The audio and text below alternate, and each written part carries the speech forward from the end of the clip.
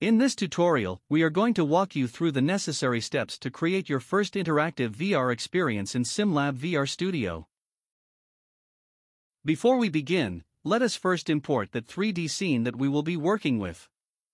At the top of the page you will find a download link. Click it to download the Earth model.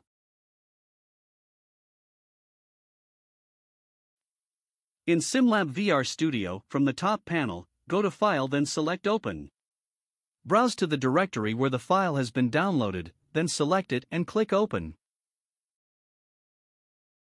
This is a 3D environment of an auditorium, and as you can see, it has a geometry of Earth floating above a table.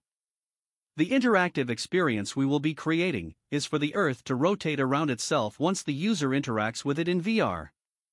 The first step we are going to take is to create the rotation animation of Earth. Left-click the Earth geometry to select it, then in the bottom panel, switch to the Animation tab.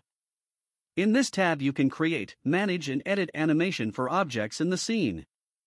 With the Earth geometry still selected, click on the Object Animation drop-down menu and select Round Table. In the Round Table dialog, you can set the start frame and the end frame for the animation, as well as the degrees that the object would turn. Let us leave them at their default values with an angle of 360 to make a full turn, and click OK. Press the play button to run the created animation. The second step is to turn that animation to an asset called Animation Sequence, which we can later utilize in the VR experience. In the bottom panel, left-click the created animation to select it, then click on Create Animation Sequence. In this dialog we are going to type a name for the sequence. I'm going to name it Rotating Globe. Click OK to finish the animation sequence creation process. If you were to switch to the Sequences tab, you will find the newly created animation sequence named Rotating Globe, and what is left is to attach this animation sequence to the Earth geometry, which takes us to the fourth step. From the panel to the top, click on the Training Builder. The Training Builder is a visual node-based tool that allows us to create simple and intricate interactions of objects through an event response system. Drag and drop the node-triggered event to the Training Builder work area.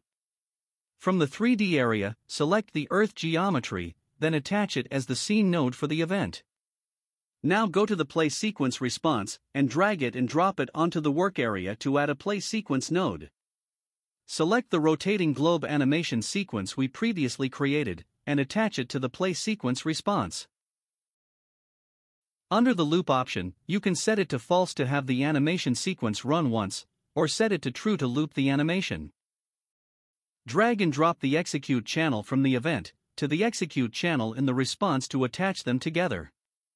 What we now have is a simple interactive system where when the user triggers or clicks the Earth geometry, the rotating animation would play. Next is running the VR experience. Close the Training Builder and from the VR Viewer menu at the top, select Show in Viewer. In the Viewer Modes window, you can select whether to run the experience in desktop mode in case you do not have a VR headset. On PC VR, if you have VR headset attached to the computer such as Oculus Rift, a linked Quest, or HTC Vive, or on a standalone device that is not directly linked to a computer, such as an Oculus Quest in wireless mode, Pico, or an Android or an iOS device. For the tutorial, I'm going to run it in desktop mode. Notice that a human character has been automatically added to the scene. This is the viewer start position and it determines where your initial position would be at the beginning of the VR experience.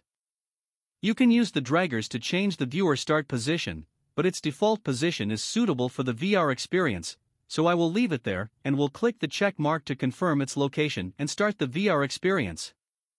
In the desktop mode of a VR experience, move the mouse to look around you in the scene. To move around, use the arrows or the WASD keys on the keyboard. To trigger or interact with an object in VR, aim towards it and press left-click on the mouse. Congratulations, you have created your first interactive VR experience. To learn more about VR and interactive experience creation, You can go to the Academy in the bottom panel and browse the different tutorials under VR, where you can learn the basics as well as advanced techniques that enable you to create intricate VR experiences.